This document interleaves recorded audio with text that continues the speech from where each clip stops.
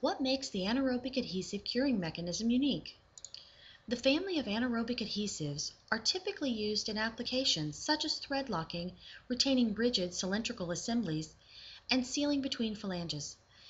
They are commonly called machinery adhesives or mechanical adhesives. What makes these types of adhesives unique is their ability to cure. In the absence of air and in the presence of metal ions, the curing process begins.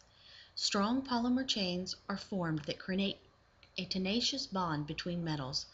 Unlike traditional glues that cure through mostly evaporation through the air impedes anaerobic adhesives. There are essentially four types of anaerobic adhesives. Green, with a low viscosity, enables it to wick. Purple, a light-duty bond with low or medium viscosity. Blue, that is a medium duty with low or medium viscosity.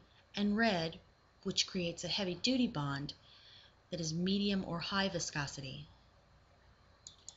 Through adhesive technology, new glues are being developed and traditional ones being improved, but perhaps this type of adhesive, anaerobic, will always have the most interesting curing mechanism.